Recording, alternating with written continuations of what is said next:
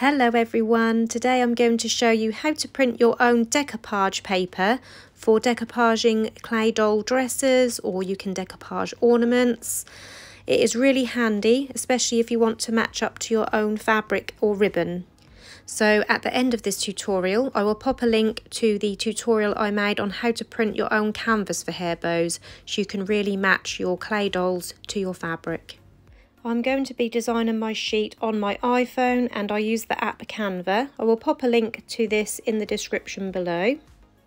And then this is what it looks like upon opening the Canva app. As you can see, I've got some recent designs here because I use this all the time for my YouTube thumbnails.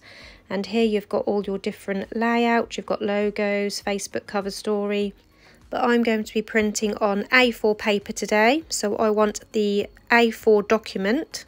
So I'm going to select that now and then create a blank. You have got all these different designs on here preset, but we're going to be designing on blank. Now when this piece comes up, if you just slide down from the top, so where that little dash is at the top, you can just slide down and that will get rid of that. And then I'm going to go ahead and open up a web browser on Safari. And as you can see, I've already got up this website, 𝘱𝘳𝘬𝘪𝘭𝘪. I will also link this in the description below. This is a really good website for finding images which are royalty free, meaning you can use them in your products and not have to have a license to sell them. So in the search bar at the top here, I'm going to search for sunflower pattern because that is one of the first designs that I would like on my decoupage. And then as you can see, these are the results. Some of them have got free on and some haven't. The free ones are the free license and the others require for you to purchase a license in order to use them. So we're going to apply a filter and select free license and then apply the filter at the top there. And then as you can see, these are all now showing me just the royalty free images. Now there are some gorgeous designs on here, but I've already seen one that I like, so I'm going to go back up and I love this one here, so I'm going to select that. And then what you need to do is go on free download, and when you select free download, you can see there you can purchase a pro license or the free license. The free license, it says you need an attribution required, which means basically if you use the image you just have to say that you got it from 𝘱𝘳𝘬𝘪𝘭𝘭. So you can download the image, or an easy way I've found, if I go back to the image, so back to the image where it says free download, we're not going to press free download, just simply press and hold on the image, and then as you can see it says add to photos, so I'm going to select that and that is now saved on my phone in my camera roll. So now we've got our first image, I'm going to go back to my Canva app and we're on our blank page, and then at the bottom here where this plus sign is, press on that, and then across the bottom you've got all these options. We need to go to camera and this will take us to our camera roll, and then I'm going to press all at the top, and then when I press all that brings up the sunflower images that I've saved in my camera roll. So I'm going to press on that and then add to page.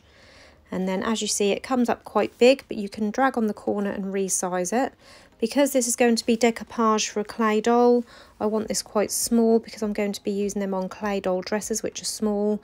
If you're doing a bigger image you can cover the whole page if you want, but I'm going to do a few different designs on here today for my clay doll dresses. So with my sunflower image highlighted at the bottom here, as you can see there's some options. I'm going to duplicate this because I'm going to make a seamless pattern, and to make a seamless pattern Canva does help. As you can see you can just line them up, so if I duplicate the next one and then line it up underneath, you see these little red dotted lines come up as you touch the edge, and that shows that it's in line, and as you can see you've got this beautiful seamless pattern. So I'm going to go ahead now and create a few different designs on this paper, and then I will come back and show you what I've made. So as you can see I've done 7 strips of different patterns, and like I said before, these are to decoupage little 2 to 3 inch clay dolls. So these little strips will do many clay dolls, so that is why I've done it this way. You will also notice that I've left a blank strip just across the top. The bottom I've left blank as well, but that's for no particular reason. But the reason I leave the top blank is because if it does feed through the printer slightly incorrectly, it usually just messes up at the top. So that is why I've just left that top bit blank. Now I've got my napkins here. They are just a 2-ply plain white napkin from my local supermarket. I've got some ordinary A4 printing paper and some sellotape. And what we're going to do first of all is we're going to unfold this napkin. And as it is 2-ply, you don't need it as a 2-ply. So just find the corner and separate the two pieces. So just pull them apart, and then you can fold up that piece and save it for another print. And then as you can see, there are some creases in this. You can iron them out if you're using one big piece for, say, an ornament like decoupage on a bottle, for example. You could try laying a tea towel or a towel over the top of this and giving it an iron, but for my little clay dolls I don't bother ironing the creases out. So I'm taking my paper and laying it over the top of my tissue paper first of all. Now I've got mine upside down, so this is actually the bottom and this end is going to be the top. And I'm going to line the bottom end up with my paper. So as you can see, I've lined my paper up with which will be the bottom. And then this end, which will be the top. You want to fold the napkin and wrap it around the paper. So I'm folding it over the top edge of the paper, keeping it flush with the paper and pressing down to get a nice crease in the top there, so there's no bumps or ridges. And then I'm going to slightly fold this corner at an angle and then fold this inner side in like that. And then the same with the opposite end, so bringing this top corner and folding it diagonally just a little bit and then folding it around the paper. So you're basically wrapping the printing paper in the napkin. And then I'm just going to lay something on there just to hold it down. These napkins, I'll just lay that on there to hold this down whilst I get off a piece of my tape. You could use masking tape, but I'm just using the sellotape today. So I'm going to get a piece of tape almost as wide as my A4 paper, but not overly wide. So just move off these napkins now, and I'm going to tape down this top end, catching the two bits that come in from the side as well. I'm going quite close to the top, not too close, just to hold that in place, and pressing it down and smoothing that out. And then we're going to tape another little bit just across this top here, just to give it a little bit more sturdiness. And as you can see, you need to aim for a very smooth top part, because that is the bit that will feed through your printer. And we're basically trying to fool our printer, if you like, that we are just putting ordinary paper in, when in fact it is a napkin covered piece of paper. So like I said, I'm just putting another bit of tape on now, not right to the very tip of the paper, but close, and that will just give it a little bit of structure and making sure that it is smooth and crisp along that top end. And now we're going to tape these two sides down.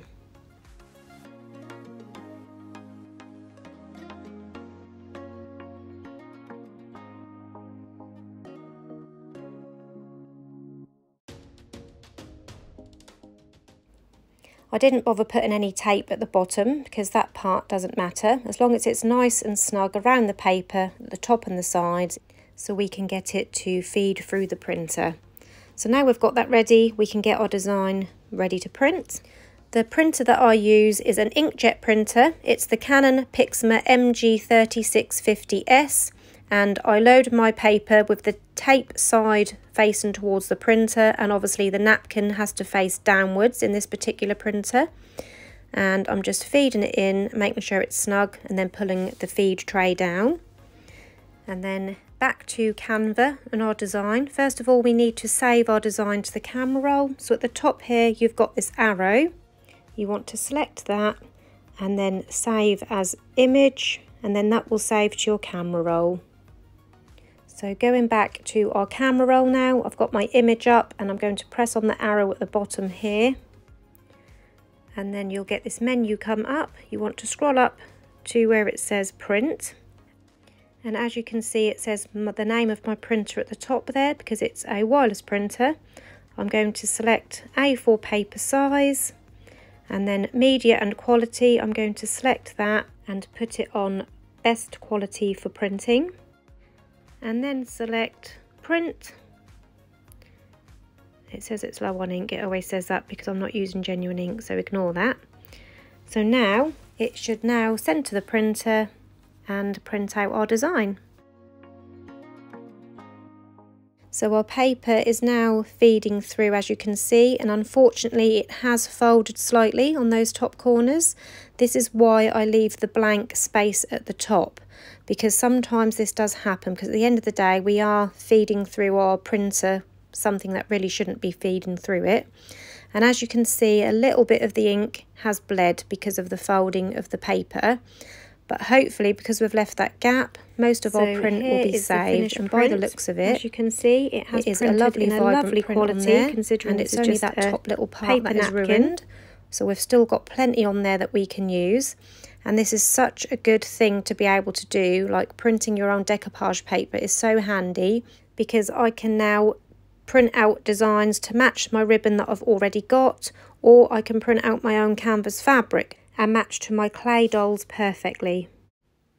And here is the finished sheet. As you can see, where it curled at the top, it has caused a little bit of ink bleeding, but most of the print is absolutely fine. It's just where it fed through the machine and it got a little bit caught up. But look at the colours. Considering it has just been printed on a paper napkin, it really is lovely and vibrant. So all that's left to do now is to remove the napkin away from the paper. So to do that, I will just flip this over and run the scissors around the edges just to remove the napkin from the paper. If you've used masking tape, that can be just sort of peeled away. So now I'm going to link a couple of tutorials for you guys. This one here is how to decoupage the clay dolls, and I will also pop another one in the corner on a bow that I made to match my clay doll. If you have any questions, feel free to pop them in the comments below. In the meantime, if you enjoyed this tutorial, do hit the like button. Don't forget to subscribe to my channel and press the bell button to turn on notifications. Thanks for watching, guys. Bye.